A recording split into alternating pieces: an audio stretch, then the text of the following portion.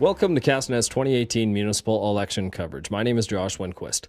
Castnet reached out to all registered Vernon candidates, whether they're running for council or mayor, and asked if they'd participate in short, unedited videos. The idea behind the videos is to provide you, the voter, with an opportunity to learn more about those running in the city of Vernon. All the views expressed in these videos belong to those of the candidates being interviewed. I'm joined now by Jasmine Finlay, who's running for city council. Jasmine, why are you running? I'm running because Vernon voters deserve new councillors that are well prepared for the job and ready to hit the ground running. For the past 2 years, I've been attending city council meetings, including 2 full days of budget meetings, and reading important documents like the official community plan, the 25-year master transportation plan, and the budget. 21 candidates may seem like an intimidatingly large field, but I personally am thrilled to see so many people showing interest, stepping up, and tossing their hat in the ring. My hope is that that will result in more important conversations happening between friends, neighbors, and more people showing up to vote.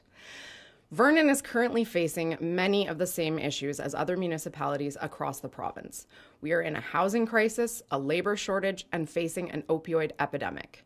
Municipalities cannot deal with these problems alone.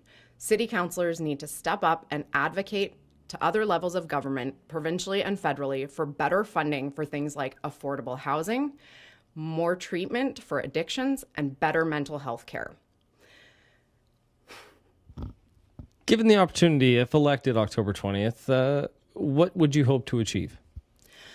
Well, I think that we need to change the tone of the conversation. For too long, the tone around the conversation of these problems has been an either or, and that serves no one. In order to move forward, we need to recognize that we can help the people that want our help while simultaneously recognizing that things have gotten way out of balance and businesses need our help too. The municipal election is October 20th. Why would a voter in Vernon cast a ballot for you? Well, I think that I've done a great job of increasing communication between businesses and citizens and city council. That was one of the biggest opportunities that I recognized right away. I think that we need to be more proactive and less reactive. We've been speaking with council candidate Jasmine Finlay.